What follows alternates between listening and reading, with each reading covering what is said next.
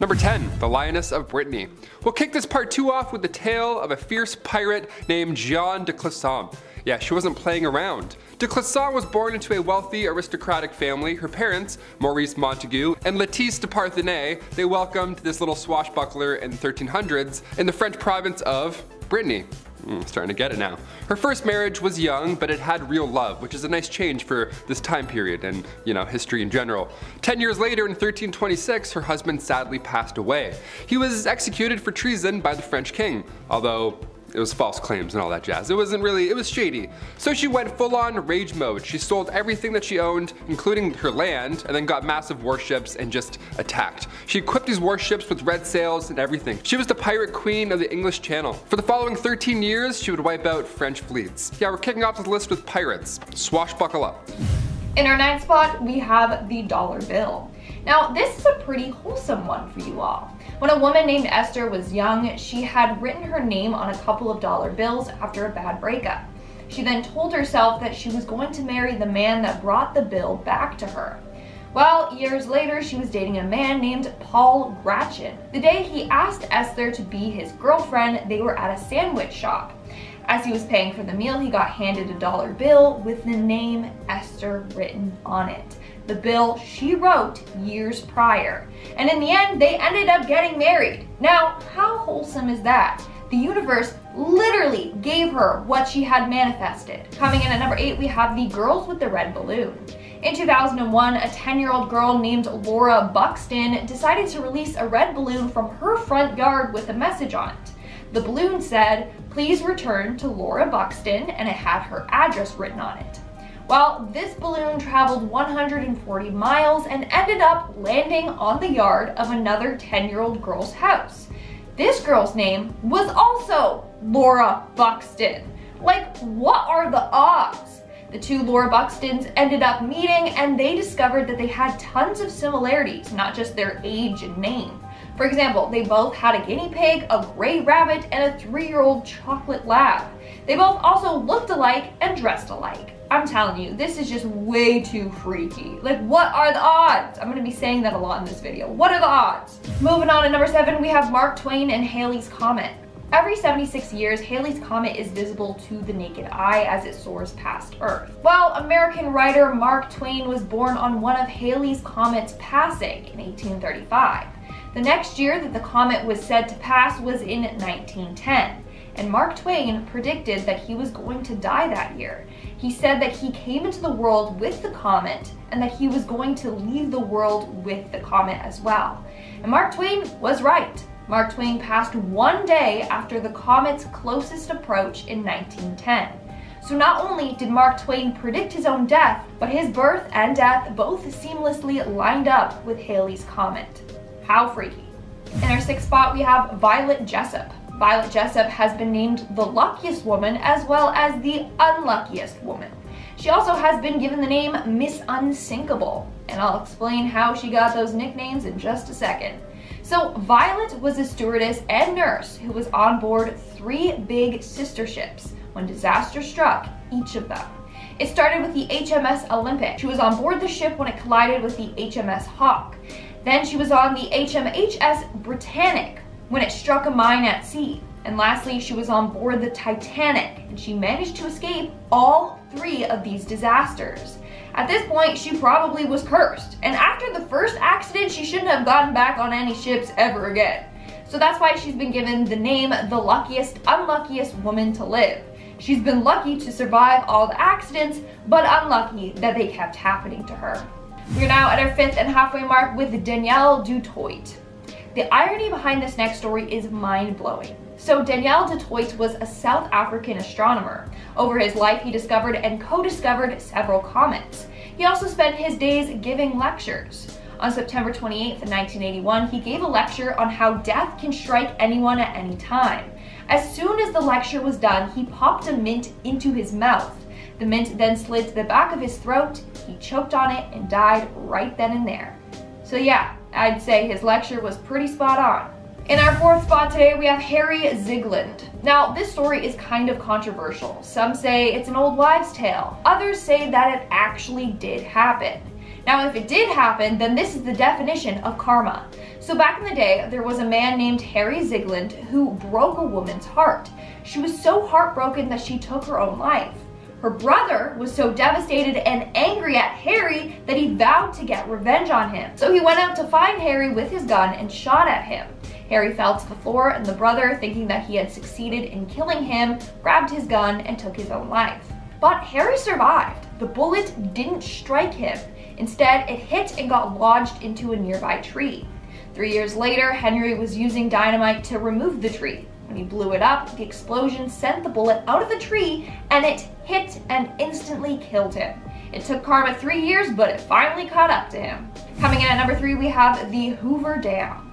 Over the course of the construction of the Hoover Dam, there were 96 deaths.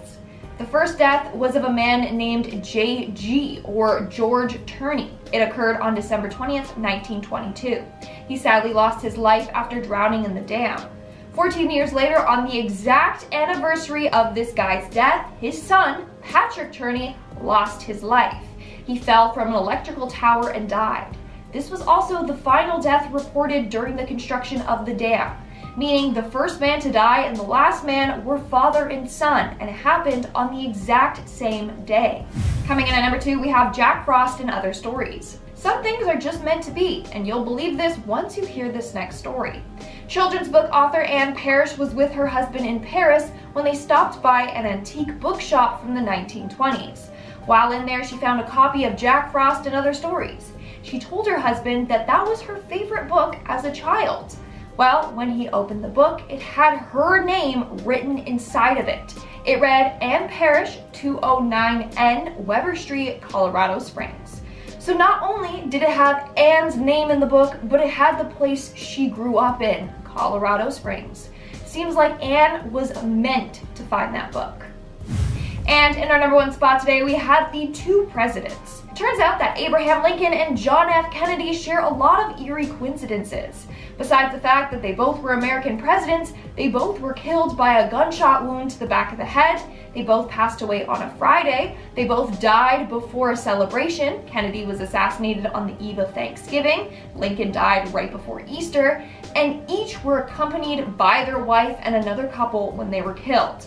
But that's not all. They both had best friends named Billy Graham. Both Billies had 4 children, and they both had secretaries named after the other president. Kennedy's secretary was Miss Lincoln. Lincoln's secretary was John. But wait, there's even more.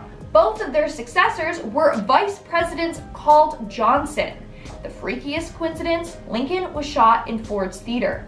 Kennedy was shot in a Lincoln made by Ford. Kicking off the list at number 10, blindfolded gladiators. Remember that last scene in the movie Dodgeball when Vince Vaughn has to blindfold himself and then he still somehow wins? What a moment in time. No dry eyes in the theater at all. Amazing. But what if I told you gladiators would also pull the same trick off? Yeah, in order to get crowds to return to these massive events back in the day, they would need to change the formula from time to time. They would have cheap beer nights at the Coliseum, which helped, but a new idea that worked was referred to as andabata.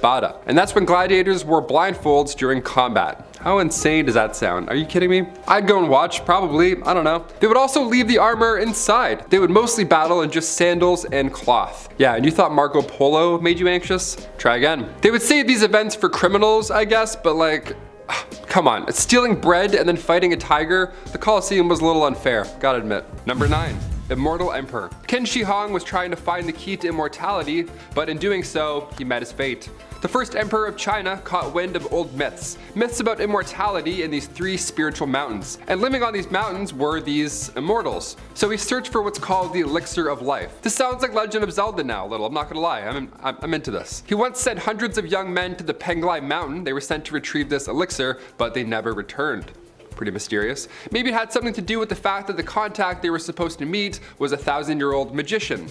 And no one was there. Odd. His next plan was to get his own alchemist to make immortality pills, but unfortunately they were made of mercury, so those pills were now the cause of his death. Don't eat mercury. Let's move on. Number 8, the royal rule. Queen Elizabeth II, still rocking to this day. She's been known for a few cute, quirky queen things, you know. Like one of my favorites, for example, she has somebody on payroll who works there who breaks in new shoes for the queen. That's their job. Every time I buy Vans, my ankle always rubs, you know. If only I were the Queen Elizabeth II. That'd be such a great job, just putting on shoes all day and be like, they feel good. She's so old and sweet, she's like, they look good. One of the craziest things I've ever heard, and the reason why we're on this list today, is that the Queen has a royal rule. Absolutely, positively, no crust on her sandwiches. Or else. This has been a no-go for about 150 years, and runs in the family. Honestly, yeah, damn right it has. Queen Victoria and Prince Albert, they viewed anything square-shaped as bad luck because it looked like a coffin. I mean, I personally have never thought of funerals while eating grilled cheese sandwiches, but I guess now I will. Thanks, Prince Albert. Imagine that's your job. My hands would be so shaky. I would just eat the crust, just to make sure. I'd do it for the Queen. I'd be like, oh, your majesty, yes. Just full of crust mouth. I'm like, that's so dry. Horrible, what a horrible job. I'm gonna cut it off though, I have to just. Number 7, Nero's Golden House. We mentioned the Festival of Drunkenness on part 1, so I had to include Nero's Golden House for part 2. Yeah, you know, history is crazy when you start to hear of these party houses. These rooms specifically made for ancient Roman parties. Nero built one, and it was a massive golden house. He used it every day for years and years just to party and just get drunk and have a good time. We're not even sure how big it was. I mean, some historians say it covered 100 acres of land. This is like Project X in Roman days. It's like Project X LV AD. That's long-awaited prequel right there. There we go. This golden house was in the center of Rome, and it's important to note that this was also the time where people of Rome were starving. This was one of the last things Nero really did before he was pushed out and pushed off the throne. Ah, you don't say. Weird. On top of this golden palace, he had this massive dome, of course containing gold-plated walls and an artificial lake, just all the wrong stuff to be focusing on at this time. Inside this main gold room, there's tons of individual rooms inside, but none of them were bedrooms for anybody. What an absolute waste, they were just empty. He built all this just to party with rich visitors 4 times a week. Yeah, great leader. It's a good leader right there. Number 6, jesters in battle. Being a professional comedian has got to be hard work. You can say 1,000 hilarious, well thought out bits, but one ill-timed tweet that goes a little too far, well, your entire career is gone. See you later. Well, back in the day, being a professional fool or a jester, it was no different. You needed to find the balance of humor and wit, but it was a lot harder back then, if anything. Most of these jesters were given role of advisor to the king and queen. The phrase, "don't shoot the messenger," yeah, this is where it comes from, historically. The jester would have to tell them bad news, but in a positive way, you know? For example, back in 1340, King Philippe IV, his entire fleet was destroyed in a naval battle. The British completely wiped them out. It was an otherwise devastating loss, but the jester, this guy, he brought the news in a positive way. He said to the king, they don't even have the guts to jump into the water like our brave French did. Where if that was some random dude, his knees would be shaking. He has to tell the king horrible news. He's not used to that. Jesters, on the other hand, they're used to farting on the king's lap. They're the ones to advise for sure. No matter what the message was, this jester had to go deliver it in his, quirky tone. Sometimes the jester would kick off an entire battle, middle of a field. He would have to go and demand the opposing side to retreat while also roasting them at the same time. It's the king's way of getting the enemy to attack first, know what I mean? So they send the jester to go and talk. But he's also a jester. He can say whatever he wants to get you riled up. That's the best part. He just runs up like, hey, the king said he doesn't want to fight anymore. Yeah, land's all yours. Apparently he has something called ligma. Number 5, a lot of food. This next one, honestly, I think we could do it, Chris. I'm not gonna lie. The right day, I think we could both probably do this. Back in 1720, the Manchu-Han Imperial Feast was the ultimate dining experience. I do all-you-can-eat sushi every now and then with the guys. This was like, whew, next level. Historically, besides a food fest, this was a peace offering between both the Manchu and Han Chinese. The Emperor, Exanui, hosted the celebration on his birthday, which to that I say, great timing. What better way to spend your 66th birthday than to eat 300 different dishes from both parties? Let's do it. Leopard meat, rhino tail, camel humps, just insane items on this menu to begin with, first of all in one go. Yeah, it's not like Caesar salad and then Greek salad and then maybe wings tossed in hot, ooh, to get cheeky. No, it's massive animals, like here's your rhino, what else do you want? Hope you're hungry. One restaurant today still offers those services for such a dinner party in case you're interested. It only cost you about $54,000, so maybe bring a date? I don't know. Chris, what are you doing after work? There you go, let's go. Done. Number 4, mouse skin eyebrows. Stuart Little, if you're watching this, You're gonna wanna cover those little eyes, trust me. In the 1800s, the cosmetic game was a bit harsh. Yeah, it turns out eyebrows had a rough go. Okay, let's talk about it. Eyebrows back then were completely plucked off in the 1800s in order to make the forehead look bigger. That was the key to finding true love in the 1800s. You just needed a 5 head, apparently. This idea didn't last forever, thankfully, but before it got better, it had to get worse. In the late 17th and early 18th century, ladies would completely shave their eyebrows off and then glue on mouse skin. And the glue game was weak back then too, so they only had one shot. You better eyeball that, you better hope it's good, or else you'll be like, looking like that all day. Good evening, sir. Number 3, heart of glass. Alexandria of Bavaria, the royal who believed she had swallowed a grand piano made of glass. History is wild. The 23-year-old Bavarian princess was quite the scholar. She was known to enjoy literature. It was a hobby of hers, dare I say. But she equally put energy into convincing those around her that she had swallowed a piano made up entirely of glass. When she was a child, she just and ate a piano. So she says. She grew up afraid that her inner piano would shatter. Every time my voice cracked growing up, I should have said that instead. I should have been like, oh, sorry, it's my inner glass piano. It's just untuned. Shut up, man. This was a real issue though. She would enter a room slowly and sideways, like to avoid cracking that personal piano problem. That's wild, imagine seeing this. But just like King Charles VI, he thought he was gonna break at any given moment. Saying you were made of glass was quite an uncommon delusion, but we've seen it in royals more than once, so no one knows what's going on. There's actually a play on this glass delusion. The play is called The Glass Piano by Alex Sobler. It's pretty new, so if you have a chance to support some wild history and theater, go for it. Number 2, the anti-theft briefcase. Morning commutes can be quite hectic, and today we thankfully have slim, safe anti-theft backpacks so you don't have to worry about losing any belongings in your early morning rush. Well, in the late 1950s, they had anti-bandit bags, which had a couple of neat tricks. You ever want to feel like Inspector Gadget on your way to work? Here you go. The first one came out in 1959. Banks were being robbed while transporting cash quite often, so the smoke bag came out. Red mist would cover the not so smooth criminal or scare them away. Cool. So far we're working. 1963, here comes the anti-bandit bag. Well, what does this bag do, you ask? Well, at the push of a button, all of the bag's contents will be emptied, just thrown all over the street. Sick. Now that's what I call a solution right there. Hey, give me that file. He's like, I take them all. The bag that empties its own contents. Okay, inventor John Rinfret was tired of being robbed all the time, so he designed this briefcase to, as a solution. Where if you turn your thumb the wrong way accidentally, you're hilariously late for work. Yeah, my briefcase almost got stolen and then I had to gather all of my things. Horrible morning, the worst, sorry I'm late. And finally, number 1, Ice Palace. If you liked Frozen, you'll get a kick out of this one. Anna Ivanova, the Empress of Russia from 1730 to 1740. This crazy, okay, let's talk about her. What's going on with this? To celebrate the victory of the Ottoman Empire, Anna gave the order to build an ice house. Sure, out of all the things, that's how we're gonna celebrate. Cool, grab your jackets. Sorry, an ice palace. A palace. It's gotta be big and palace-like. She's a queen who just won battles. If I was there, I would 100% have just licked the walls. I've always wanted to go to an ice hotel and just see how many licks I can get in before getting kicked out. They're like, what's that guy doing? Stop him! The building starts leaning, I'm like, he's ruining the wall. This palace was huge. It was 20 meters by 50 meters, so a lot of ice to lick. And inside there were ice trees, ice birds, and ice, you get the point. To make it even more ridiculous, Anna arranged a marriage with a prince and one of her maids. They didn't know each other, they were forced to ride an elephant together, and on top of that, all the guests were dressed up like clowns. This had to be number 1, right? You see, it was a nightmare. Anna made the guests party all night, freezing cold, literally dressed like clowns. It was so slippery too. Like, they're like, whoa, what a waste of time, what a joke.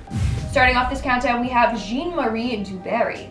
On February 13th, 1746, a French man named Jean-Marie was executed for the murder of his father.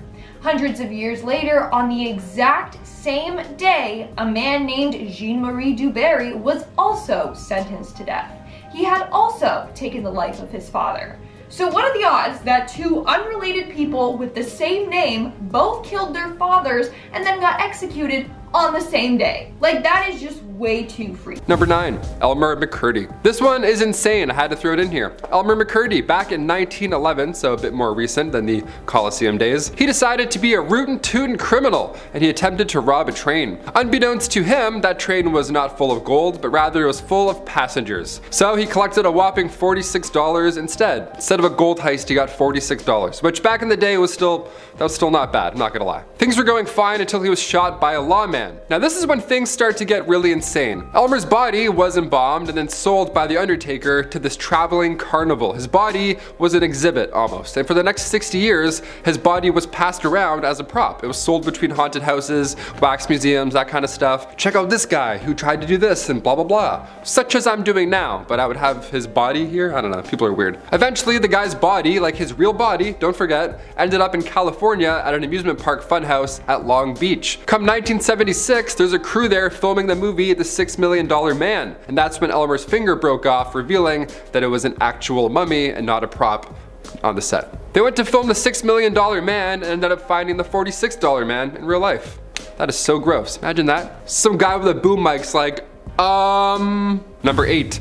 Fake France. Towards the end of World War I, Paris was tired of seeing, things that they love get blown to smithereens, more than fair. So they figured, let's try and fool the Germans flying overhead. Let's just build a fake Paris. Yeah, a fake Paris. Let's psych them out. They created a decoy, a very large decoy. This life-size stunt double was posted up only a few miles west of the actual city in order to protect it. And it worked. This tiny town called Masons Lafitte, now of course it's looking a lot more full. Now it's like a rich town, not fake buildings, but actual real buildings where rich people live. That's fun. There were 3 different zones set up just in case anything were to drop around the real Paris. Zone A was northeast of the city, had fake train stations and mimicked a suburban region of St. Denis, but it had a big fake Gare du Nord train station. That was the whole pull over there. Zone B, northwest of the city, that was Masons Lafitte, the main fake Paris city I just talked about. And Zone C was the industrial area. So basically it was just east of the city, and they had a massive factory built with literally nothing inside of it. Just a big shell. This sounds a lot like Home Alone, just on a larger scale when you think about it. But with these missions only happening overnight back then, creating a light show with some big props wasn't a bad idea. Lights were carefully spaced out on the ground so it looked like a breathing city from above.